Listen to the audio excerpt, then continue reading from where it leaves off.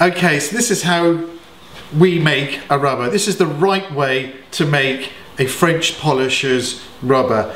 It is not, which I've seen many videos on YouTube, of a little piece of cotton wadding inside a bit of cotton, squirted with a bit of French polish, a bit of shellac, and then made into a little pantsy bag like this, which that's rubbish.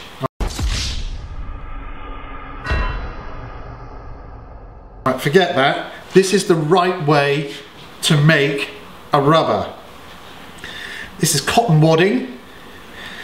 It's roughly sort of 12 inches by 9 inches, but it doesn't matter. A square of cotton wadding, that's going to be the fad. So this is the fad part, and on the outside of it here is the cotton which makes the rubber. This is cotton cloth, pure cotton, cut into 9 to 12 inches depending on the size of the rubber you're going to make.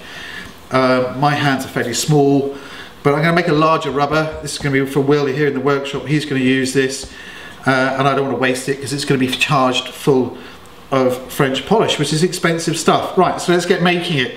Let's make the fad first. I'm just going to pick this cloth up. I'm going to fold it in on itself. I'm just going to keep on folding it in on itself till I find the right sort of point. I'm massaging it around. I'm going to make it into a pear shape. That is a fad. It will also be the shape of the rubber when we finished. This will be charged with polish and mess.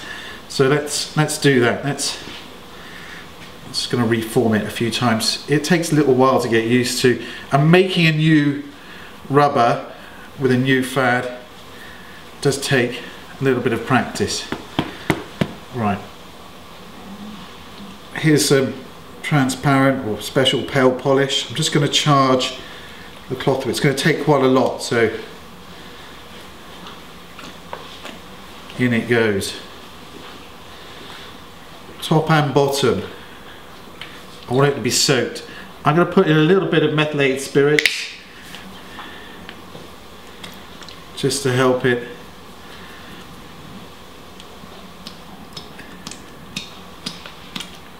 Right. Okay. You probably haven't got one of these, but a piece of A4 paper will do it. This is an onion board you can buy from car suppliers that they use it for their paints. I'm just going to form the shape. The reason we're placing it down, banging it down onto this board is because I want to push and move the polish. You see it coming out here, look. I'm going to pick it back up again. I want to move it around the fad and start to create a face. I'll charge it some more.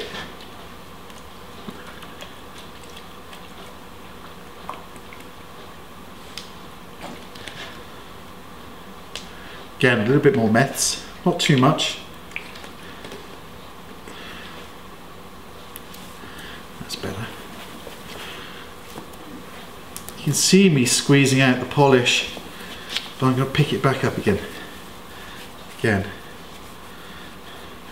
I want to make a pear shape. I'm trying to get a point. There has to be a point to the fad, and it comes into a pear, look. It's starting to happen.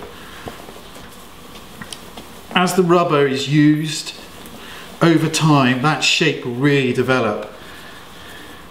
And what will happen is it will also form the shape of the person's hand who uses it, who makes it, and then it becomes personal to them. So the rubber will become personal to the user. You should be able to pick a rubber out and know, well, that's my rubber, it fits the palm of my hand. I'm trying to get that point. I want to get that point right here. Okay. Right, so we have the basic shape of a fad. Now here's the cotton cloth that creates the rubber. This one's about, I think it's about 12 inches each side. I'm going to lay it on the face at the angle, a point, so corner, doesn't matter which corner, but when the corner is up on my arm and the other corner obviously is pointing away. Now I am going to just put a little bit of mess because this is a brand new rubber and I want to, my hands are sticky with the polish, I want to be able to grab hold of that fad underneath. I'm not going to squeeze it to death, I'm just placing it into my left hand, which frees up my right, and then I'm going to pull down and pull underneath there, pull another section of the cloth, fold it underneath, and there's a flat edge to the rubber. There should be a point down here starting to form. I'm going to help that point form by... Okay, so here we have our rubber. I want to demonstrate why it has this shape, why we have this point rather than just a round bag.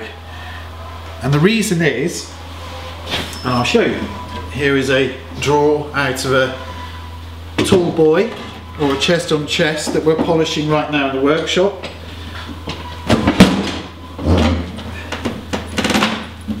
And I'll demonstrate why you need a point. Right, okay. And the reason is, wood has corners.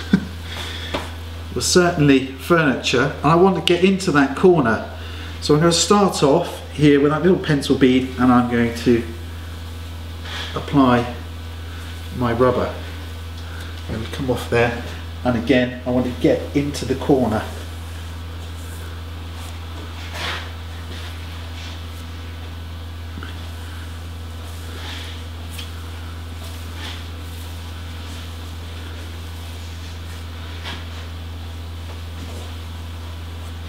That is why we have a point here. This point will get more defined the more this rubber becomes used and shaped and held. I won't do too much because Will's going to take command of this rubber and he'll change the style of it in his hand. But that point will become more obvious, and you need that to be able to control your rubber and put it exactly where you want to put it. Pulling down. My finger goes in, folds around the back. You can see the point starting to happen. I haven't let go of anything. I'm not squeezing it to death. And then I'm going to grab the remaining cotton, twist it around, turn it around, still holding it in my hand, not losing anything. And there is a basic rubber shape. I'm going to force it into the shape I want by hitting it down onto the board and again soaking up the polish.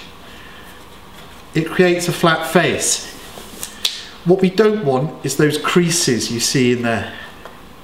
It needs to be tight and there needs to be a point. So this needs to be repeated probably 3 or 4 times just to get that shape.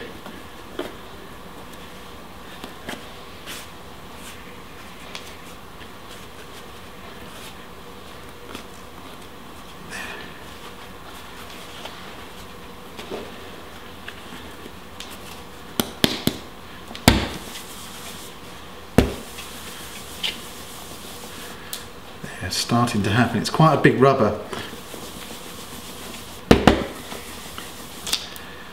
This nice flat face. There's a fad fully charged in there with French polish and methylated spirits, ready for me to start working.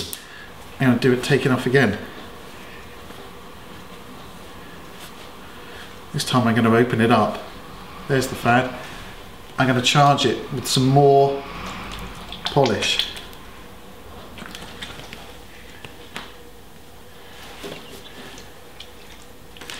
A little bit more meths.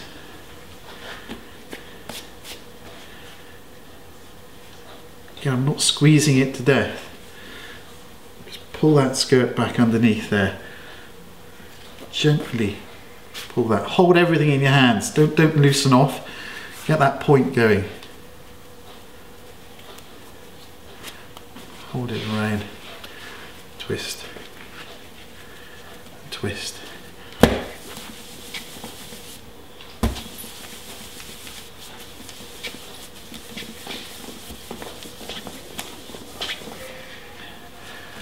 there, you can start to see there's a point forming, there's a lovely arrowhead there, and it's starting to get that pear shape. A few more times and we'll have a perfect rubber ready to go and start French polishing. That is the correct way to hold it in your hand. I'm not squeezing it. This is the reserve of French polish. It's like a reservoir of French polish and methylated spirits. This is what comes out. Not one of those little silly little small little things that you see everyone else using and pouring it on the table. It comes from the rubber. This is what you will use. And there's enough polish in here probably to do a table, well, almost the size of this bench, I would have said. There's almost enough polish in here to do that, at least to get it up to a stage before we need to recharge it again. But hopefully you've got an idea of how to make a French polish rubber. Now, storage of your rubber, now you've made it, what do you do with it? Because if you leave it on the side, it will dry out, and that's a huge waste of money and your time because it holds quite a lot of polish. So what you do is, we have them in the workshop, is store it in an airtight container. There's an old one in there. Place it in airtight and it will keep just like that for the next time. If it is a little bit sticky with time, just charge it with a little bit of meths, or squirt a little bit of meths over the cotton on the face of the rubber. Just squirt a little bit of meths over the face and rub off any dirt. But you're going to keep this, these can last for months and months and months. Right, the other thing I was going to show you is a fad.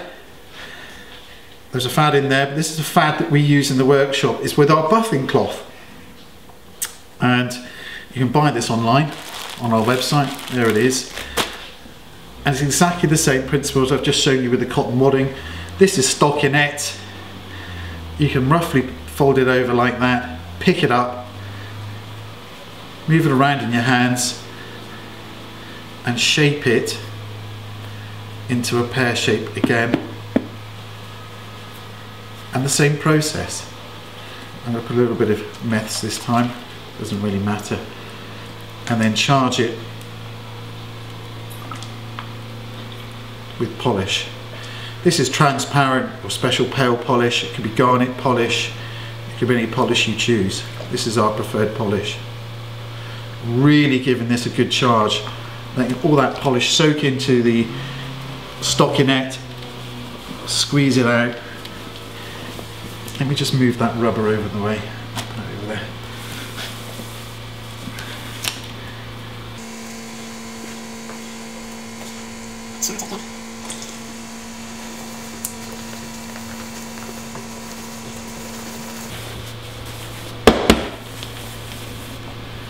There, look at that. Nice big flat face I've got to that fad. And this would be good for your initial application of French polish. You can use a stockinette fad like this and just in straight lines across with the grain build up a layer of French polish before you start bodying. But this is, if I start shaping this a bit more, you end up with a nice pear shape, which will naturally happen. Again, it's the same hand position as I had with the rubber. So I could start to French polish with this. And again, all the reserves of French polish are held within the stockinette. I hope that makes it easier for you. There you go. Sticky hands. Okay, so you've seen me make this rubber. If you go to gilboys.co.uk or look at YouTube, you'll see me French polishing, demonstrate how we French polish here in the workshop. It's something that we've been asked about a lot, so take a look at gilboys.co.uk or look at our YouTube channel.